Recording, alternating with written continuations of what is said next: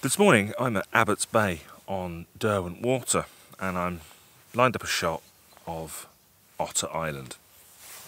And this is the sort of thing that you might have expected from me 2 years ago. I used to do an awful lot of photography down here on the edge of the lake. It was really my speciality if I had one. But since I went full-time, I've been doing less and less photography on the edge of the lake and doing more and more up in the mountains. And really that's because I became a little bit jaded with this, and my photographs were starting to look very similar all the time. And so I decided that I wanted to make a change and to change what I was photographing and the way that I was photographing things. And I've set this composition up. It's a very, very simple shot. I'm shooting at 50mm and I've just got the island. And that is really how I used to shoot. I used to shoot a lot longer. But as I started to go more and more up into the mountains, I started to use more and more foreground interest, which ultimately led to me shooting a lot wider. And what I really want to do today is talk about the next step in my journey as a photographer, the next evolution for me.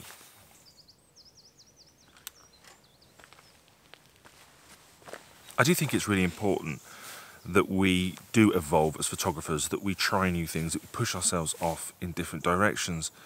I think if you're a photographer like me that shares a lot of work on social media, it can get very boring for our followers if we do the same things over and over and over again. And to be honest with you, I started to get a bit bored with it as well. And I'm sure, many of you that have been watching my channel for a while got a bit bored of me turning up to the edge of the lakes in the Lake District and taking essentially the same photo over and over and over again. And that's really why I started to do more up in the mountains. I wanted to do something a bit different. I wanted to try something different, push myself a bit harder. The other thing is, I think if we continue to do the same thing over and over again, we stop progressing as photographers, we stop learning, and I think that can cause real problems with our motivation and our passion for photography.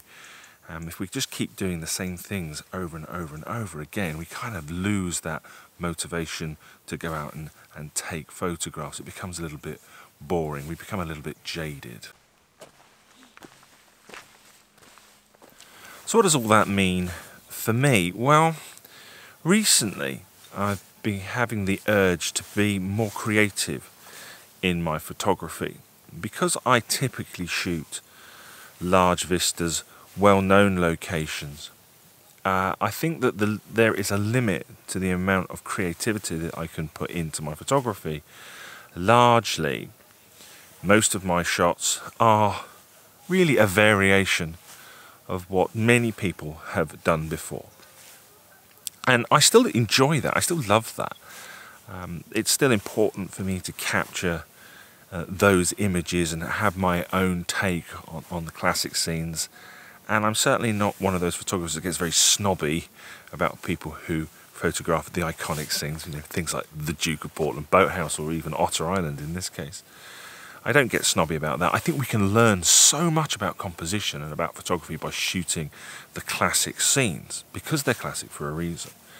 But I find myself wanting to push myself harder. And I think that ultimately means that I'm going to want to start doing more intimate landscape photography and move away from doing the wide vistas all the time and start concentrating on images where we're just picking out individual little details. And I think that that's going to give me a lot more scope to be creative.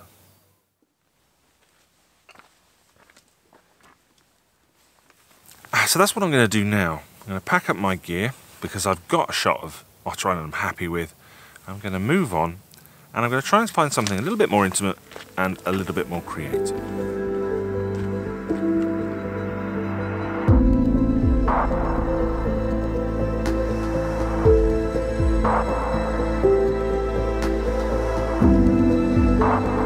I've always thought of intimate landscapes as being a bit of a weakness of mine, something I'm not particularly good at.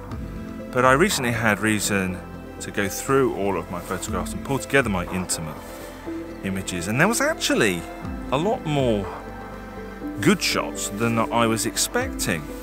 And I think the problem is because I have this mentality that I'm not very good at them, I generally don't do them very often.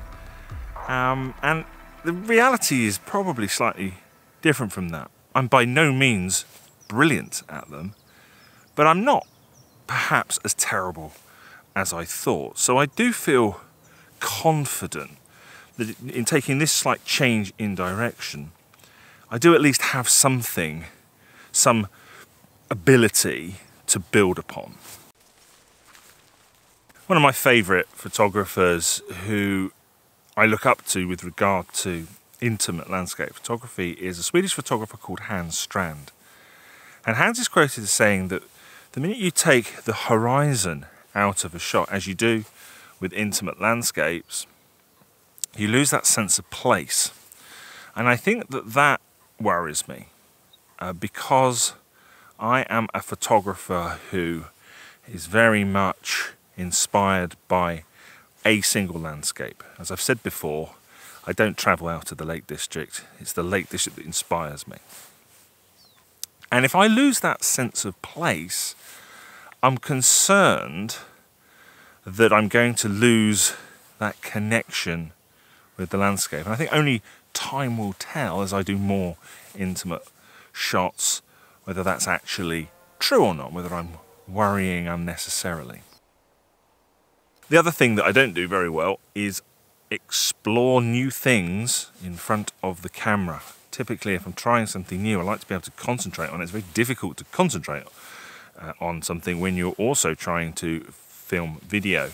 And definitely in the past, I put videos together where I've tried new things and the ultimate end result hasn't been particularly good. And that's definitely the case for my intimate landscapes. A lot of my best intimate landscapes have come from times when I haven't been out filming these videos. So I don't expect, certainly not in the immediate future, for intimate landscapes to figure heavily in my videos in this channel. You might get the feeling I'm waffling a little bit, and that's probably because I'm not 100% sure about this composition. But I think it works. I've just picked out a little area of this tree. I think it's a birch tree. And we've got a little window through to the trunk, and then it's surrounded by soft leaves. And the leaves are just on the turn at the moment. And so I think that this makes for a reasonable shot and a decent start in my foray into intimate landscapes.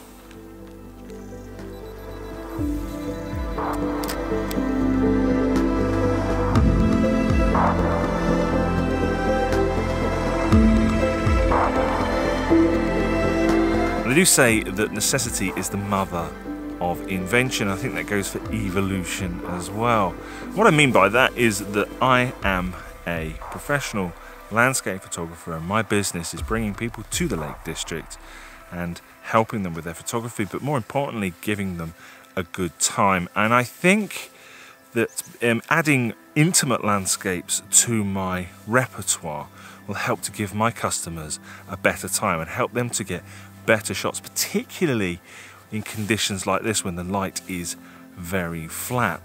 And so that's another motivational factor for me to work on my intimate landscapes and to turn that from potentially a weakness into more of a strength.